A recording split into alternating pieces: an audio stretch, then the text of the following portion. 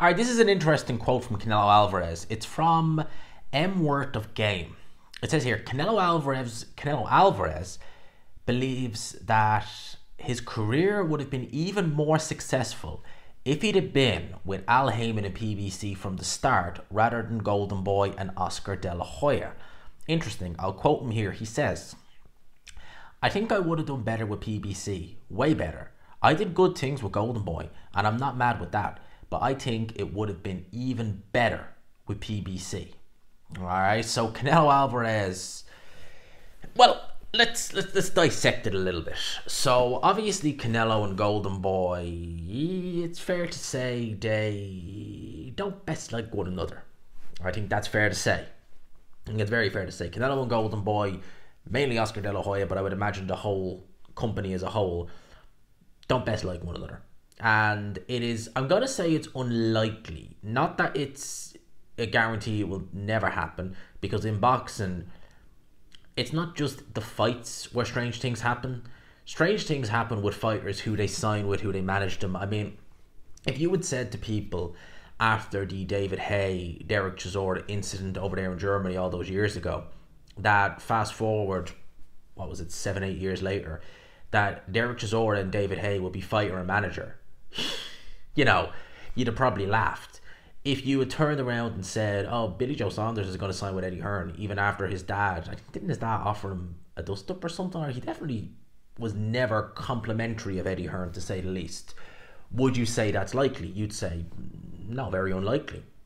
So, strange things happen in boxing, and even when bridges get burned by fighter, manager, promoter, etc., etc., etc., things can change. And I'm watching this sport and been involved in this sport long enough. I say involved, but you know what I mean, seeing things happen in this sport long enough to know that anything can really happen, whether it's in the ring or outside it. So I would say it's extremely unlikely Canelo will work with Golden Boy again, but you never know.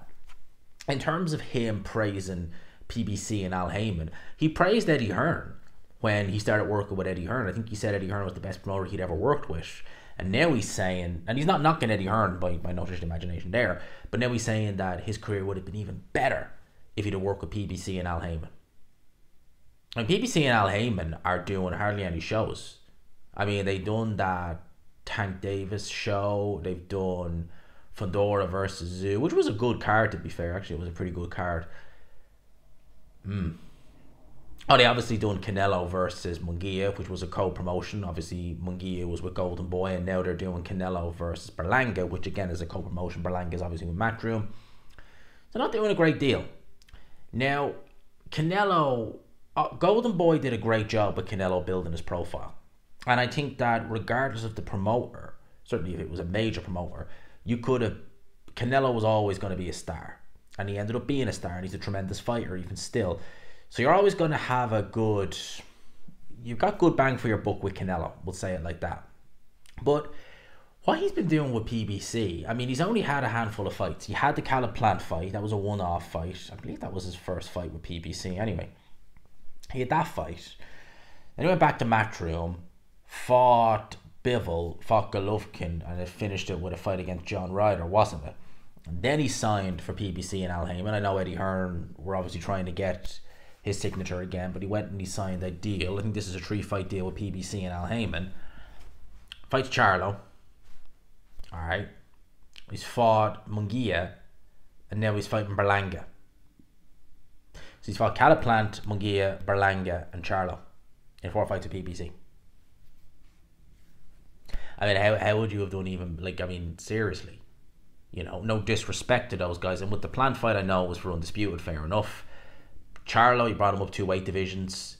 Munguia, a decent fighter, Munguia, but nowhere near on Canelo's level. And don't even get me started on Berlanga. We haven't actually seen the fight yet, but I don't think many of us are giving him much of a chance. With PBC, I think one thing you need to remember about PBC is that although they like doing things in-house, which they clearly do, at one stage with PBC, it was horrific. Does anyone remember in 2019 when PBC stopped recognising the WBO as a legit recognised world title? Do you remember that? When Terence Crawford had it at 147 pounds and Errol Spence was getting ready for his unification with Sean Porter. Do you remember that? where they actually stopped reckoning that ended pretty quick, considering they had fighters in their stable like Andy Ruiz who had the WBO title, and rather than vacate it, no, they didn't do that, but they stopped recognising it. So they still paid sanctions to it. But, make that make sense. That's PBC. To cross the street, stuff like that. They always want to keep things in-house. With Canelo against Benavidez, that's an in-house fight. But they've never pushed for that.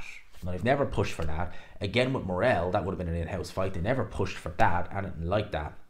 Instead, Canelo was being given carte blanche to go, and if it is in-house, they're bringing Charlo up from 155, and now he's fighting a Golden Boy fighter, and then he's fighting a Matchroom fighter. So he's fighting, and look, no disrespect, Munguia is better than Berlanga in my opinion, but Munguia was a world champion at 154 pounds, did nothing at middleweight, and is now at super middleweight.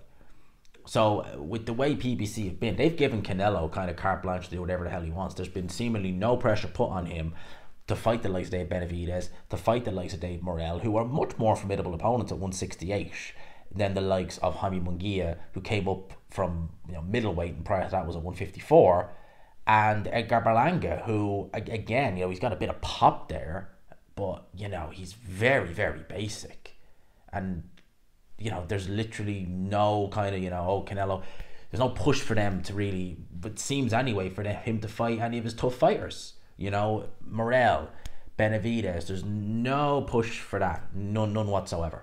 So I can see why Canelo likes fighting there, because he can milk his status as world champion at 168 pounds. He's not undisputed anymore, but he's able to do that, put it on pay-per-view, make an absolute king's ransom, and there's no kind of pushing from promoters or anyone to say, we want to do this fight. Even then, if it's an in-house fight, let's do it. No, none of that. And with PBC, although in that show they did in LA, they had PBC fighters like Dave Morel, like Pitbull Cruz, fighting on a Saudi show. It doesn't seem like they're going to put much pressure on Canelo to start working with the Saudis. They're certainly from the outside looking in. So maybe that's why Canelo seems to quite like working with PBC and Al Haymon, in a sense of he can kind of keep it as the Canelo show.